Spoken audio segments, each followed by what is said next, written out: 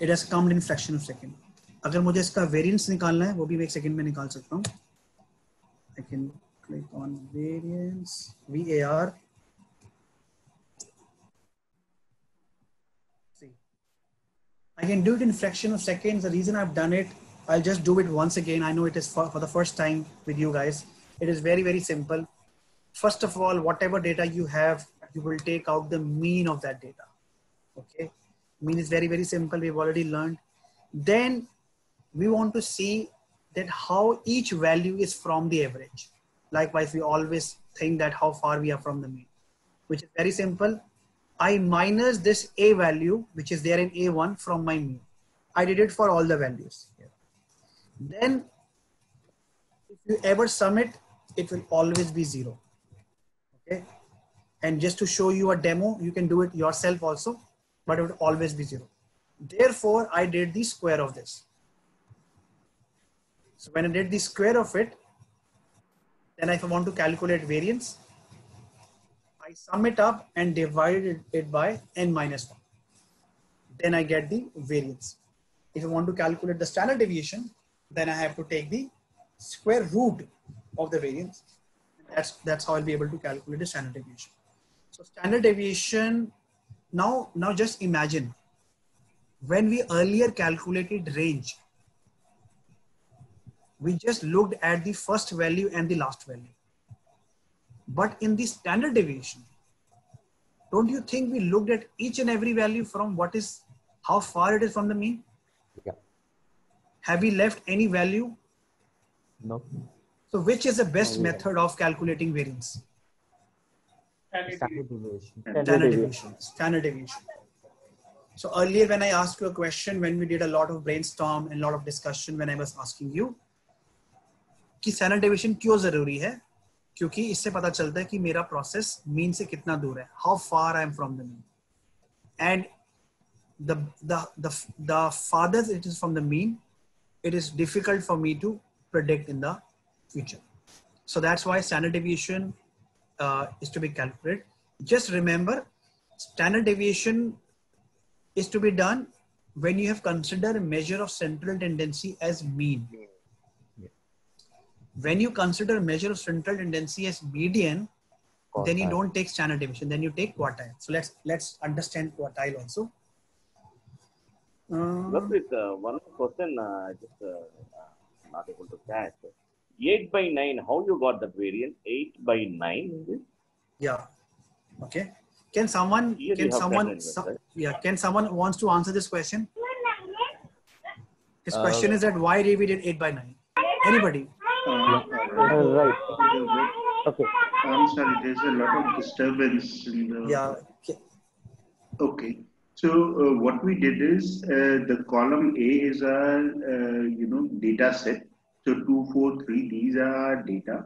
So the first step we did is we took a mean of it. So the mean came out as B13, that is 3. Then to find the variance, we subtracted the mean from each and every data point. So for B1 we did 2 minus 3, so that gave us -1, and so on and so forth. So the problem with this is we cannot identify the variance how it varies across the group, because the variance would always sum up to 0. So to overcome that, we squared the value of B, that will be our column C, so that all the negative becomes like plus, and so the sum of the square of the variance, the sum of the square of the difference between every data point and the average of it, that would come out to be 8, and then we divided it by the total number of data points -1 to get the variance. And from there, to get the standard deviation, we simply took a square root of it, because what we had calculated is as variance is pretty much like the average of the square of the square of the difference between the mean and each and every data point. So we took an under root of it, the square root of it, and that gave us the standard deviation of 0.9. Is it clear to you now? 8 divided by 9 is very simple. 8 is the sum of the values that we have calculated, and divided by 9 because there were 10 values and the formula says n minus 1. So if I just want to, if it's okay with all of you, if anybody wants to take a screen share, if you're working on if you're watching this training on laptop, if anybody wants to open Excel, he or she wants to do any random exercise so that he or she gets confident, I'll be more than happy.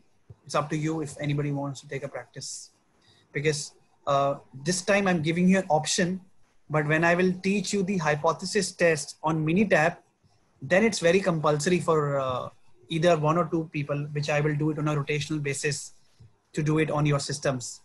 But that is mandate because that's important. And this is also important, but this I believe that you can do. But if still anybody feels that he or she wants to do it, to understand it very well,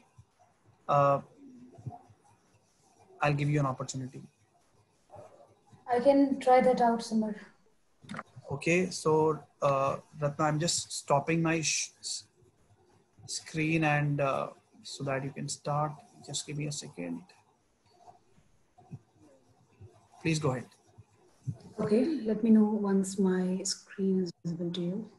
Yes, your screen is visible to us. Just the Excel or the whole thing? The Excel, I think, Excel is the one which I think we want to look at. Okay, cool. Just so let me know, shall I put some random range of data points? Yeah. Okay. You can use a rand between. There's a, I think if you're not aware of this, rand between is a concept, is a formula which you can take the data on your own. So use is equal to rand between. It's a formula. It's for everybody. Rand between, RAND between, yeah, and give any range. 5, 50, anything, whatever. Yeah, bracket close. Now drag it wherever you want to. Use 5 or 10 data points because you want to do it manually. Sure. Okay. So this technique would help you to take data on your own. This is a random data. Anytime you do it, you'll be able to take out fresh data. So now she's going to do a demonstration on calculating the standard deviation manually, not using the STDEV formula. Ratna, you'll need to first copy them and then paste them so that you get the values rather than, Thanks, Ashwini. Changing every time. Paste values, yeah. Thank you so much. Yeah, done. That's done. Okay, so shall I just take the average with this formula? Am I allowed? Yeah. Please go ahead. That's okay.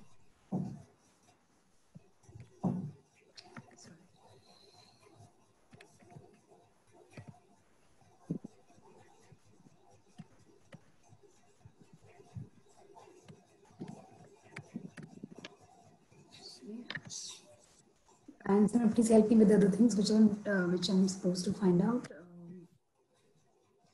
Standard deviation. We need to calculate a standard deviation step by step, like we did, without using the formula. Yeah. Okay, so standard deviation, I have to just find the mean and then, yeah. Please quickly repeat the steps. You have to subtract each value, from all the data points. Okay. One by one. Yeah. Okay. A1 minus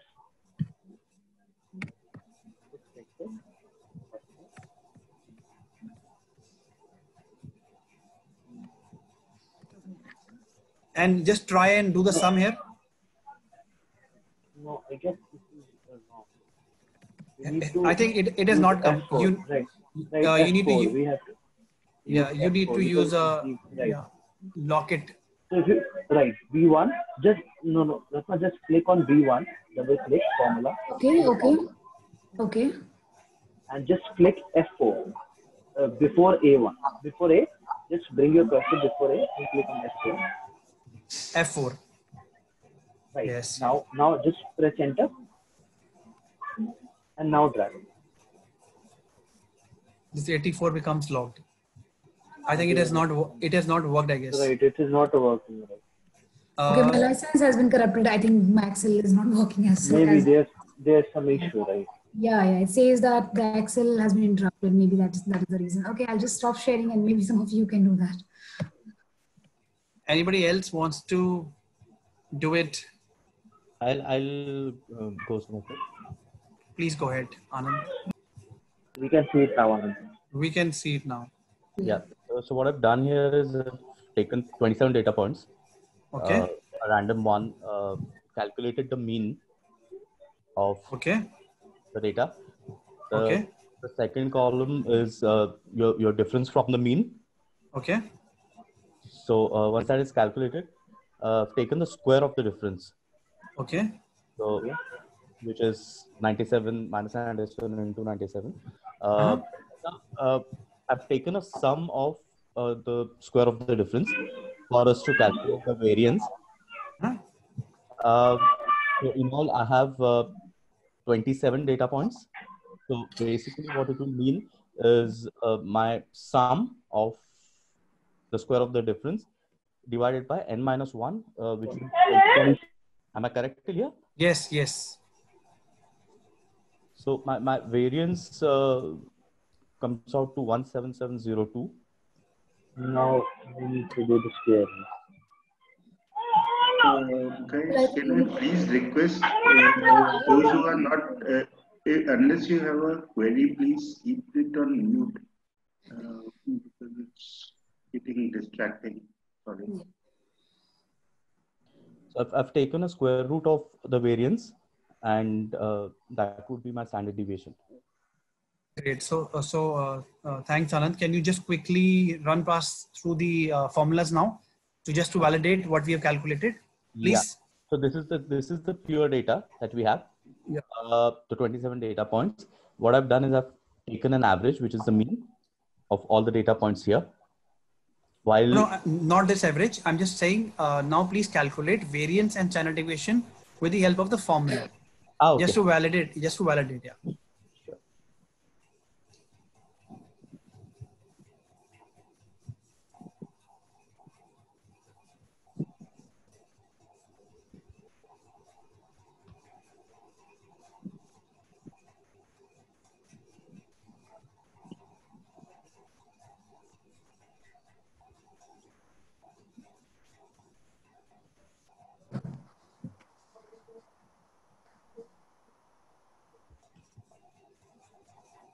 Right.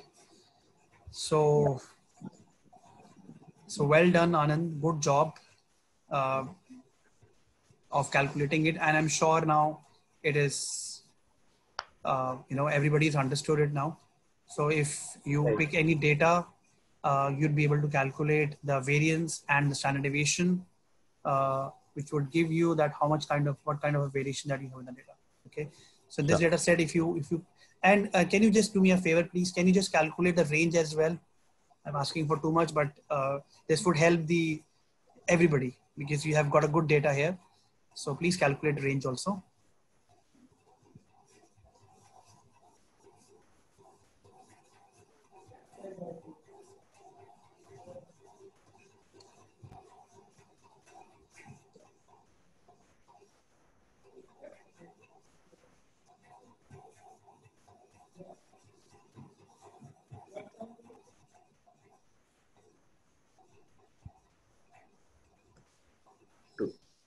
Right.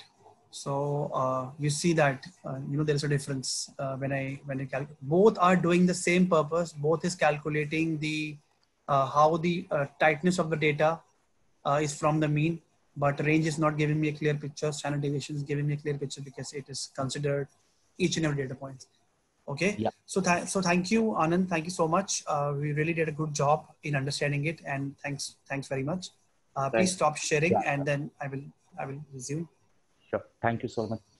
Thank you. So this is the last concept for the day that we will do today, which is the quotile. So let me quickly share my screen.